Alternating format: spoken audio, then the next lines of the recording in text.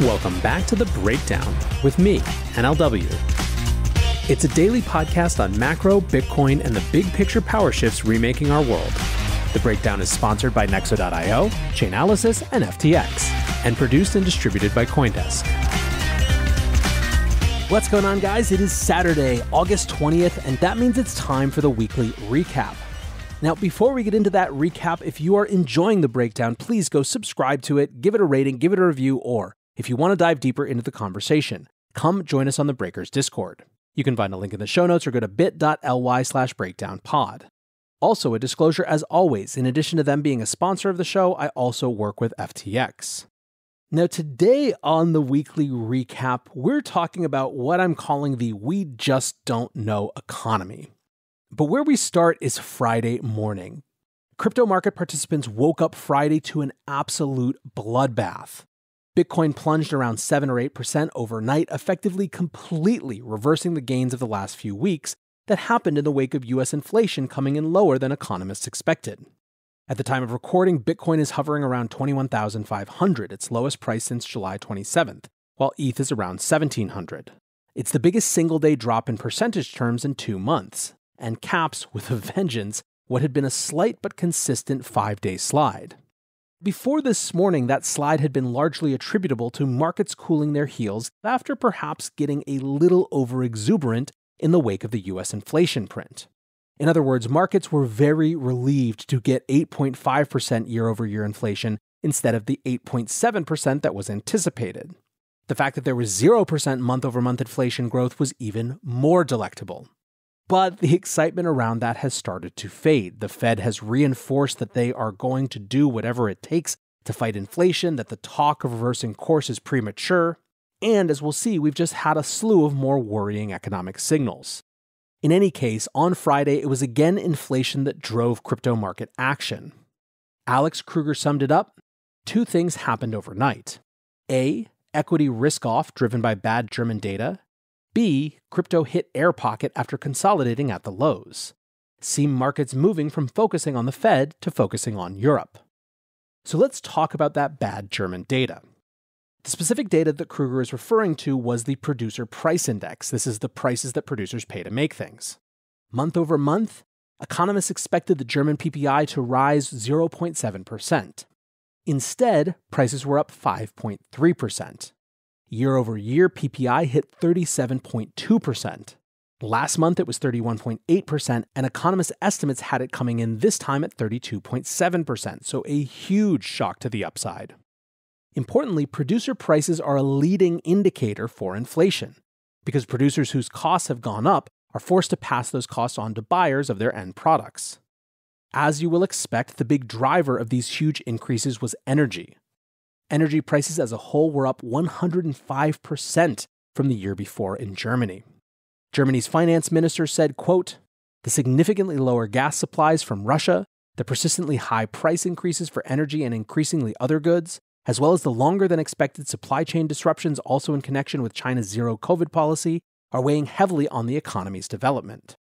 Now, when Kruger said that attention is shifting to Europe, part of what he's referring to is that as bad as inflation has been, the energy part of the equation is poised to just get even more complicated. Beginning October 1st, Germany is imposing new levies on gas that they anticipate will add several hundred euros to the average family's energy bill each year.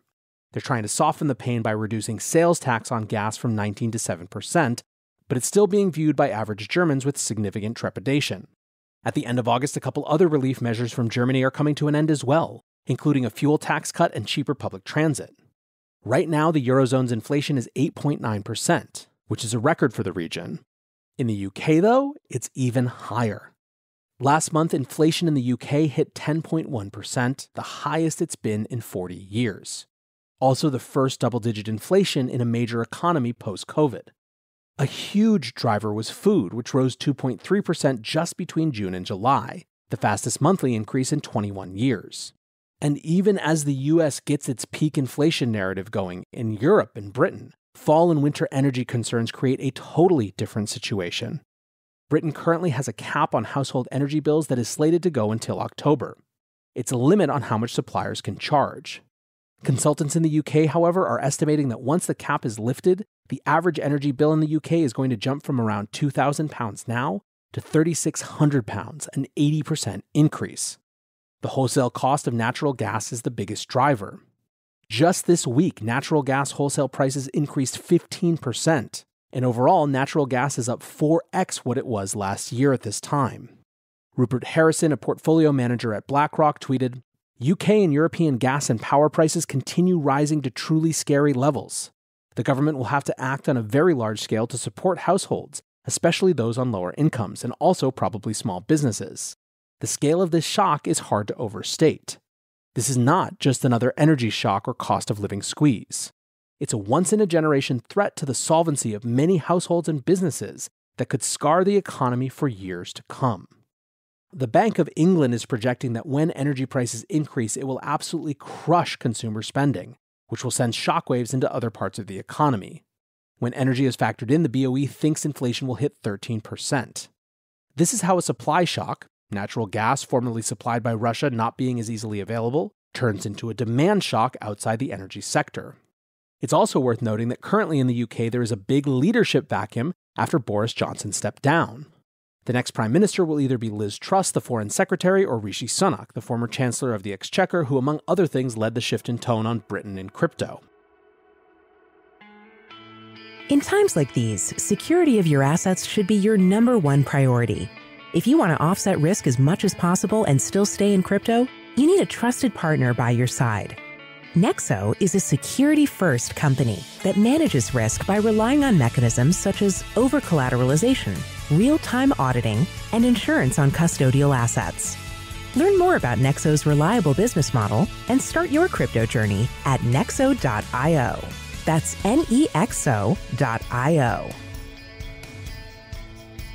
Eager to make more informed decisions around crypto? Chainalysis is here to help. Chainalysis demystifies cryptocurrency by providing industry-leading compliance, market intelligence, and investigations support for all crypto assets for organizations like Gemini, Crypto.com, and BlockFi.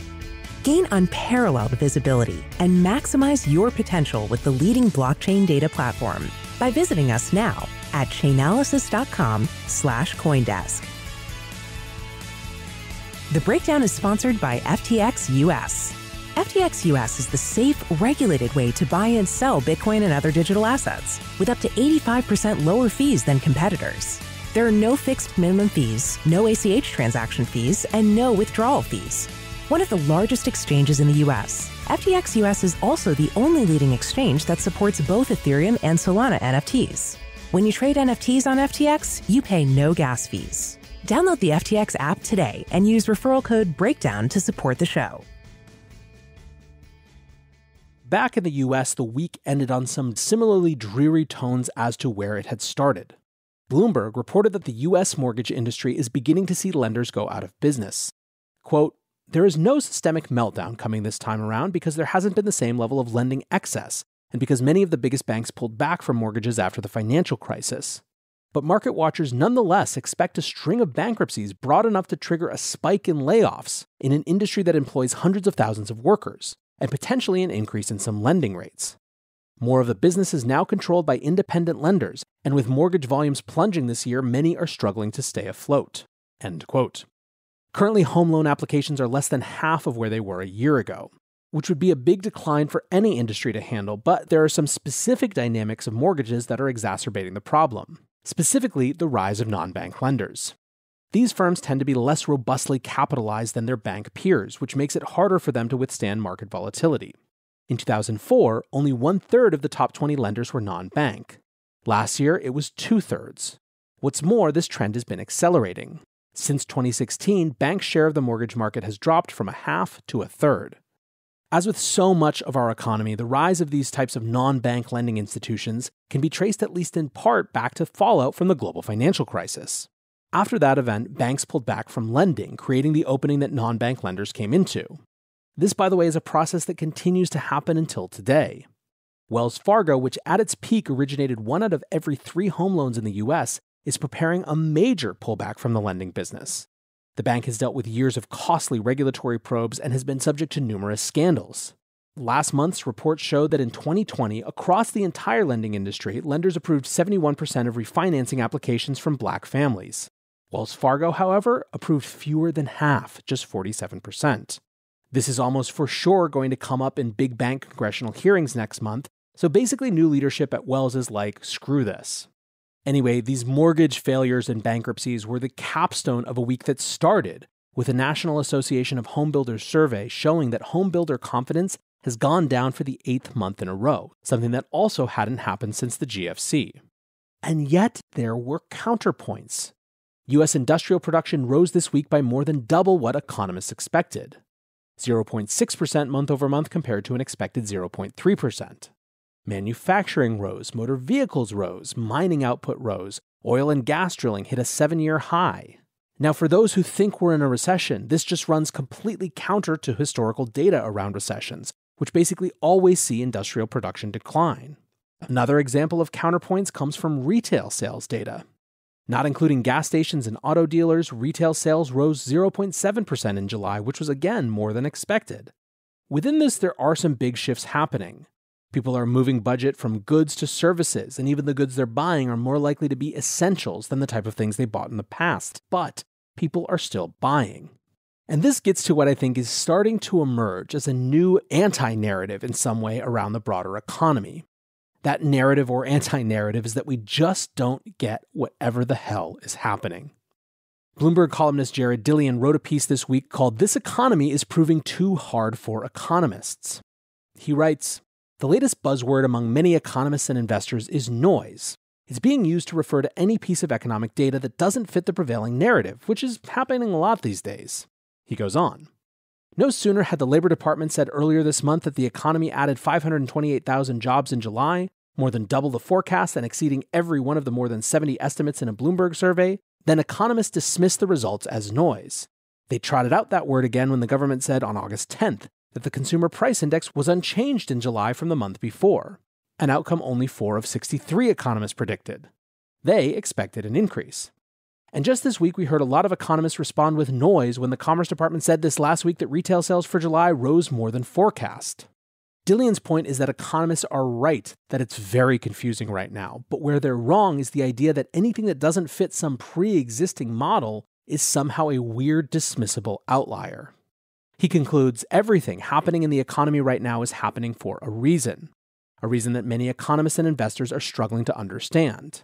None of the models used by economists are useful in predicting the aftermath of an economy that stops on a dime, jettisons some 17 million from the workforce over 2 weeks, and contracts 31% only to rebound just as quickly on the back of free money government programs that injected trillions of dollars directly into the pockets of consumers to go along with negative real interest rates and quantitative easing policies from the central bank.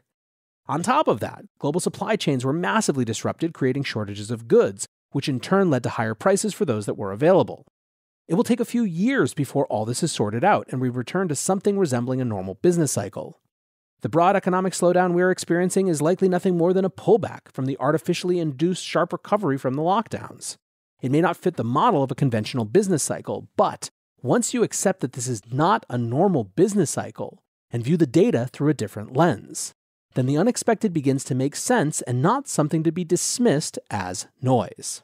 End quote. It is an extremely uncomfortable thing to be flying without the rudder of past examples to lead us. But when we take a step back, the reality is that the things that got us to where we are have, as Dillian points out, not been normal cyclical factors. They've been massive, unexpected, exogenous disruptions that have a no-turning-back aspect to them. COVID, of course, massively accelerated what was already a profound shift and decoupling from the past peaks of globalization and global interconnection of the economy. The Russian invasion of Ukraine put a massive, violent stamp on that unwind and is starting to balkanize the world's energy, food, commodities markets in ways that we couldn't have predicted just a few years ago. So where does crypto fit in all of this? Well, the we just don't know is profound here as well. I think in many ways the ETH merge is the big we just don't know catalyst for the fall. It could be that the merge and the transition to proof of stake is a massively rejuvenating event. It could be the type of thing that gets people excited, opens new business lines, and generally spurs new activity and dynamism. It could also create chaos. New protocol risk could be introduced as proof-of-work ETH miners fork off to create something new, causing havoc with DeFi protocols and other parts of the ecosystem. On top of all that, it could introduce new political risks, with ESG arguments coming notably for something like Bitcoin, and asking why, if Ethereum can transition to proof-of-stake, couldn't Bitcoin do the same? The point is, we just don't know. And I think the more that we acknowledge that we don't know, and try to take each new input as it comes and build a new, holistic picture of what's happening outside of just trying to use predictive models from the past, we're likely to have a much better time of it. Anyways, that's my thought for this week. I hope wherever you are having a nice late summer time. I want to say thanks again to my sponsors, Nexo.io, Chainalysis, and FTX for supporting the show, and thanks to you guys for listening. Until tomorrow, be safe and take care of each other. Peace. I want to tell you about CoinDesk's new event, the Investing in Digital Assets and Enterprises Summit, or IDEAS. The event facilitates capital flow and market growth by connecting the digital economy with traditional finance.